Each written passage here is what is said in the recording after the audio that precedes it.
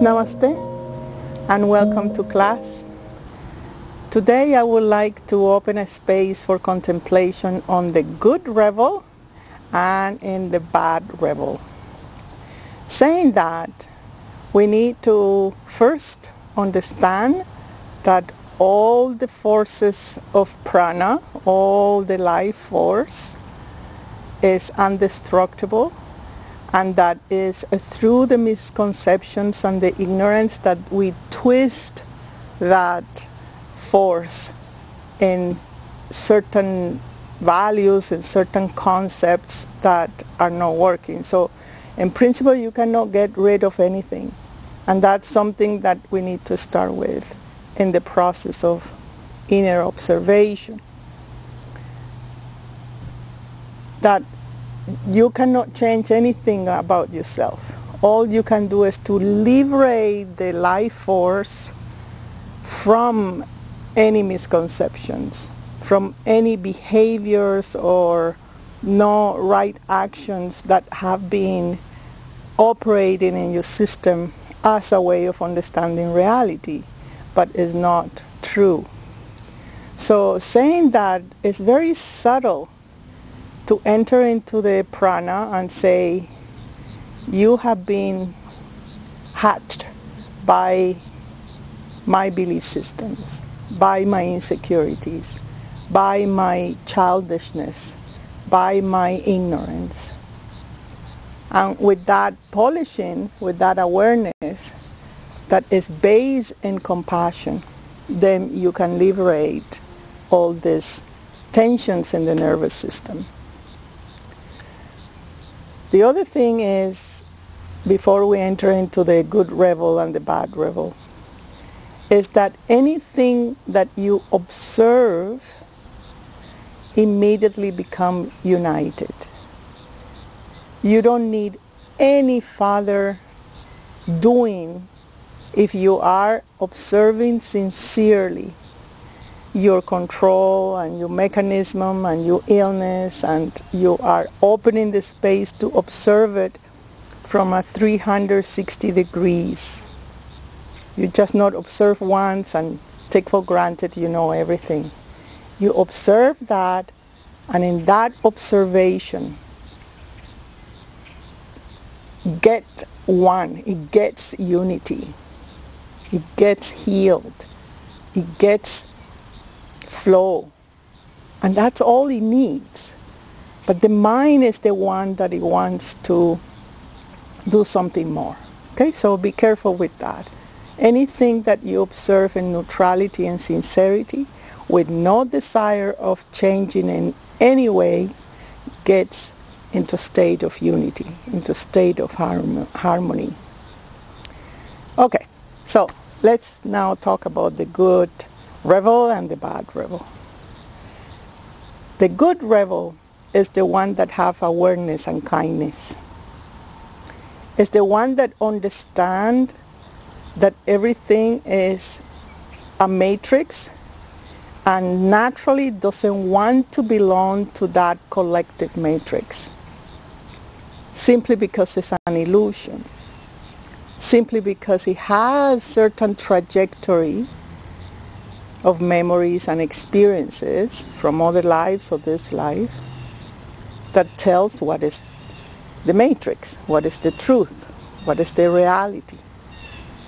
So you see in most spiritual teachers and realized persons that since childhood they have a strong will, they have an inner conviction, and they don't agree with anything who wants to pollute it or turn it around or manipulate it.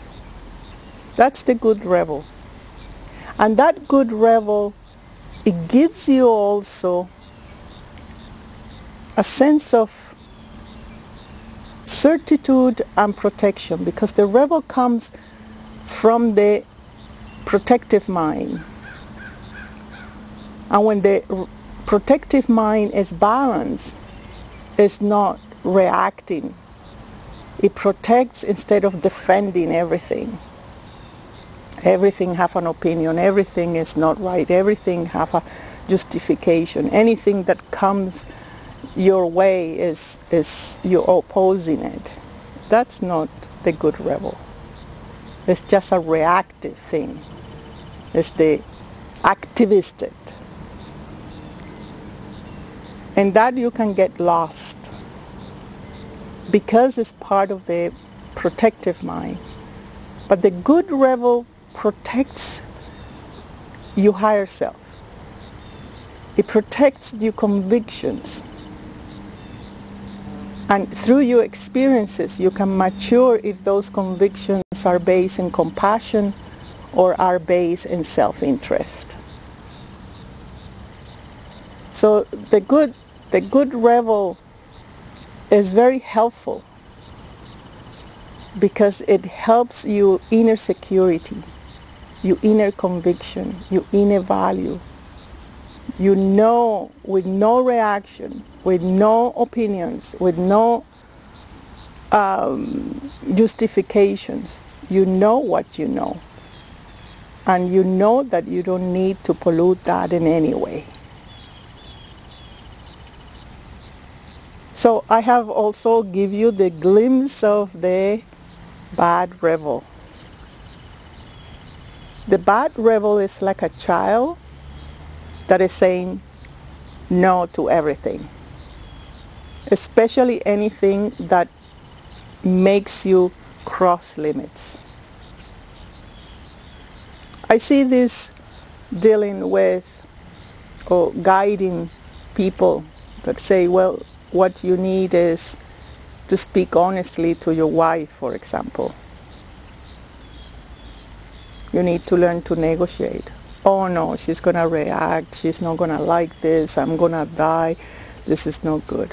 Or they say, oh yes, I will do it. And they don't. Knowing that that's what it needs for advancement. So the rebel, the bad rebel is very reactive. And it's the one that wants control over you. He wants controls over your life. Just have the image of the 2-year-old child. The child that the mother say, eat your vegetables. No, I don't want them. Maybe later. Put sauce on it. Put conditions on it. Maybe if my brother does, then I do it. So that is more in a form of a tantrum. And that tantrum is underneath any form of control. Because it's that tantrum that is controlling you from moving into a more mature state of perception. So to heal the rebel is very important.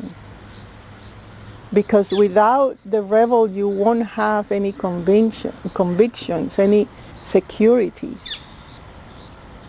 You are not able to discern where is danger, where to accept and not what to accept. And mostly, the rebel has a strength from the third chakra that knows that it can transcend any pain. It's like a warrior. Say, well, I got hurt and I recover. It relies in the faith and in the trust that it can heal itself without any pretentiousness or going into danger to prove that that is true. The inner rebel is around the higher self. The higher self sends the information from your heart, and the inner rebel digests that as the safest way to put that in motion. So the good rebel is not contradicting or arguing with the commands of the higher self. It's not distorting it. Now, because in our society we're like sheep, our inner rebel feels that it needs to increase in order to survive. So the opinions and the arguing and the rustles among communities, societies, and families increase as a way of saying, I want to be me. I want to express myself. I want to be unique. So it's important to really contemplate on this, the good rebel and the bad rebel. The good rebel, when it's in action, you feel cozy and protected and strong, convinced. No, I don't need to do what society is telling me to every single detail. I can apply certain rules to keep the social order, but I am not, following certain education or certain health protocols or anything that I know is not for me. It doesn't work. It's just a game. So you should not fear, you good rebel. The opposite, trust it. On the other hand, you need to liberate the bad rebel from your life force. Because the bad rebel don't have a life by itself. It sucks the life out of you. It wants to give you more mental chatting, more conversations, more polarities. This is good, this is not good, I should follow this, I'm not going to obey it, what she says is not right. That is not the way to upgrade yourself, to have the rebel that is just the strength of the life force. So when that exorcism, if I can put it that word, out of you, prana, out of you life force happens, you gain something very special, and is the city of no need to feel that you need any protection. You become amicable to all the creation and to what all exists. When the inner battle disappears, when you are surrendering that kind of control, that kind of restlessness inside, a beautiful friendliness comes to yourself and to everything around you. Imagine, just imagine, where you don't need to protect yourself from anything. No fear, no love, no nothing. You're like a transparent rice paper that allows the energy to pass through.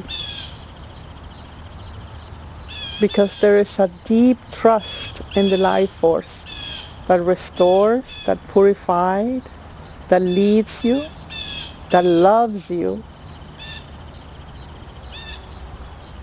It's just a trust, like a child. You're in complete state of surrender, with no need of any protection, of any proof. All your shields just drop.